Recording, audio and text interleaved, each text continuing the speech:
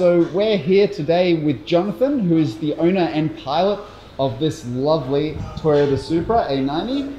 And Jonathan's just going to run us through a few of the changes he's done on this car. It's a Clubsprint car, so he's just going to talk a little bit about what's involved in that. Thank you for talking to us, Jonathan. Thanks for having me. And could we just start by just talking a little bit about the overall car? Yep, so it's a 2019 Toyota Supra. Bought it off the factory floor from Toyota, and yeah, it's pretty much a standard car with a few bolt-ons. We've got some engine mods, some suspension mods, and obviously some aero mods. Nothing too special about it, but there's a few tips and tricks, a few clever things that we've got going on. Yeah, so let's just start a little bit with the engine. In terms of what you're running on the engine, my understanding is that this engine is still running largely stock internals, but maybe you can talk us through like the power output and what other changes you've got on the engine. Yep, so it's completely stock internals. We haven't opened the engine. It's got an AMS turbo kit from America and the AMS charge-cooled intake manifold. It's got, on low boost, it's got about 400 kilowatts at the hubs. On high boost, it's got about 500, but that's more than the gearbox can handle. So we've turned it down for this event. But apart from that, it's pretty factory engine, stock engine with bolt-ons. In terms of the suspension, what are we running here? What's different compared to factory? Yep, so from the beginning we knew that this was going to be an aero project. So suspension is done by DNA Autosport. They started the car with SPL adjustable arms at all four corners, just to make sure we can get the alignment and the adjustment and we don't have to redo everything every time we make a step up. So it's got Bilstein Evo coilovers off the shelf, and the spring rates and all the damping settings are set up by DNA. And we've got AFE sway bars front and rear, all standard aftermarket stuff. And I know that we've also got quite a special, well, a neat little logging setup in this car. So can you tell us what's going on there? Yep, so if you look around here,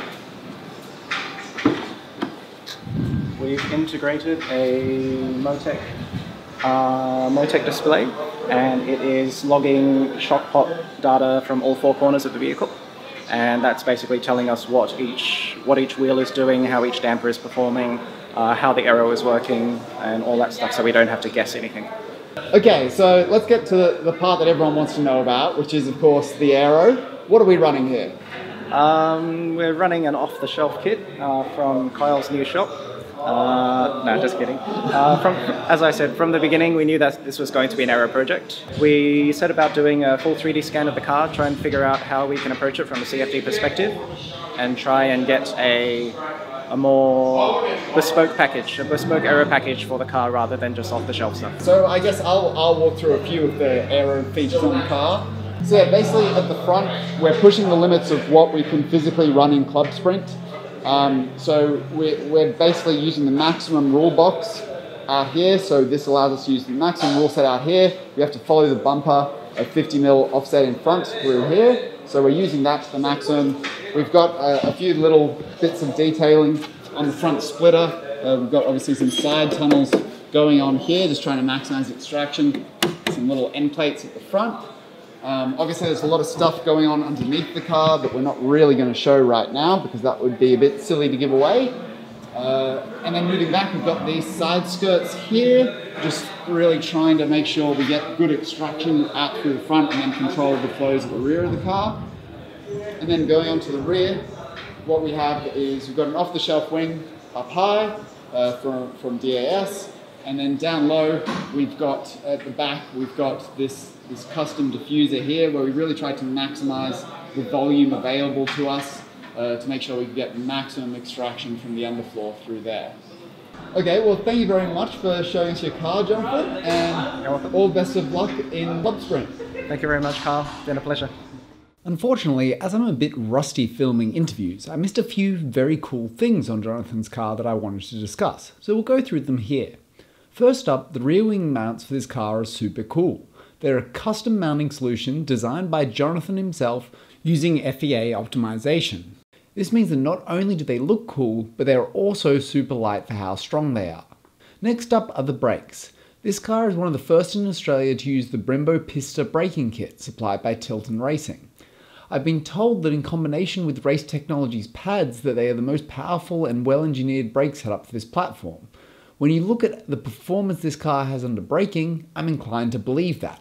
The car weighs 1.5 tons, and with the help of a good chunk of downforce, it's able to brake at the 90 meter mark for turn 2, which is really very late, and the car's doing 220 k's an hour before you get on the brakes there.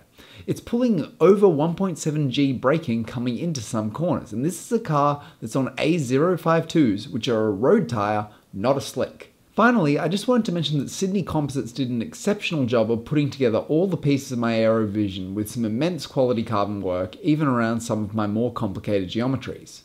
Also to DNA Autosport, who were great to work with and did a great job of getting the car into the aero window that I wanted it in. Overall, the car did immensely well. Competition was fierce in Clubsprint, with 2nd to 6th separated by under a second prior to the shootout, and 3rd to 6th separated by less than half a second. Unfortunately, Jonathan was just on the tail end of that train by 800ths and just missed out on the shootout, which is still a mega effort given that this is both the car's and Jonathan's first outing at World Time Attack Challenge. Overall, the car came away with 6th out of 38 in Clubsprint and was the fastest non-all-wheel drive car in Clubsprint by over a second, and the fastest Supra at the event by 2.5 seconds. Anyway, let's sit back and enjoy some onboard of Jonathan's fastest lap.